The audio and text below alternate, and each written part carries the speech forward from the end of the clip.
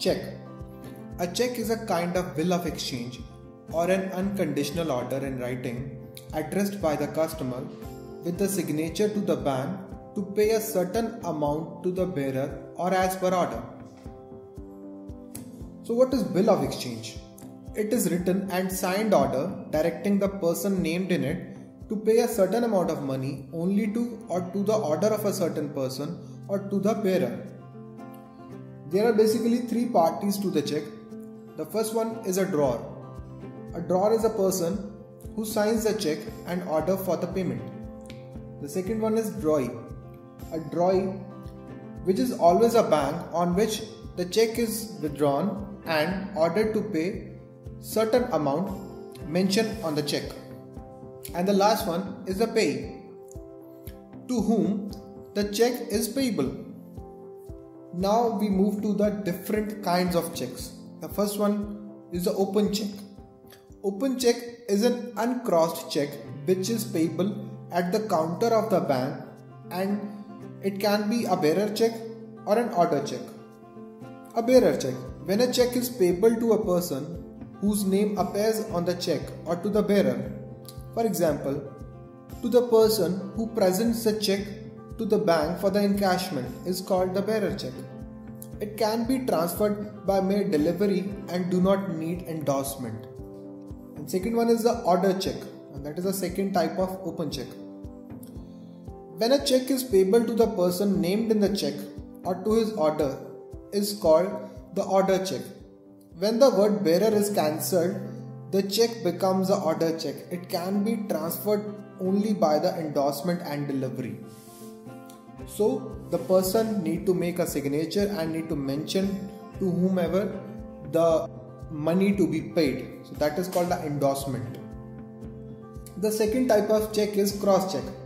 It is a cheque in which two parallel transfer lines are drawn across the top left with or without the words like and company, not negotiable, account pay.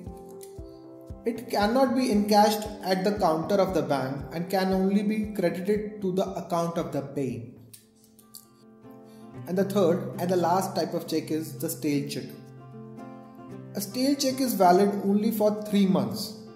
If the cheque is not presented within 3 months, it got expired and becomes stale cheque or outdated cheque. Earlier the validity of cheque was 6 months.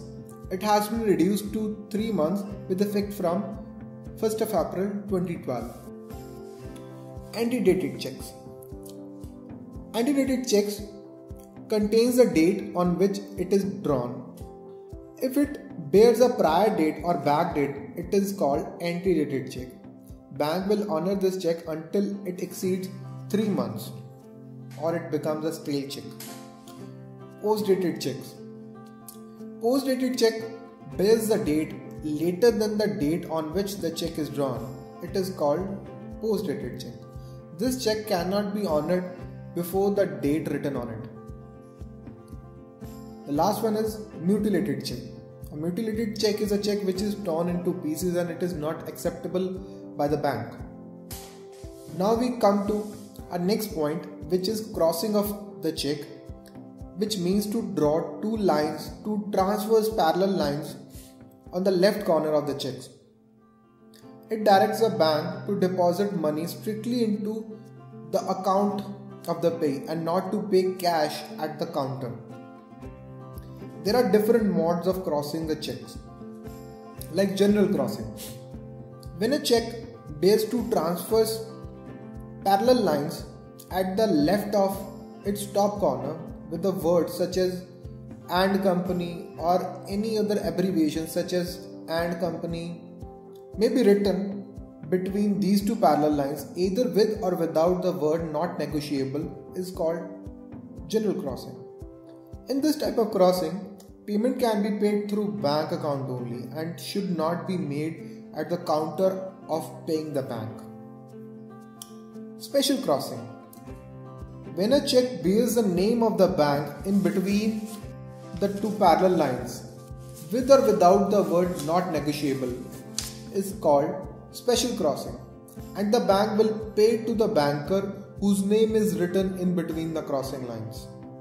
In restrictive crossing or account payee crossing, the crossing of checks is done by writing account payee or account payee only in between the crossing lines, and the payment will be credited to the account of the payee named in the check.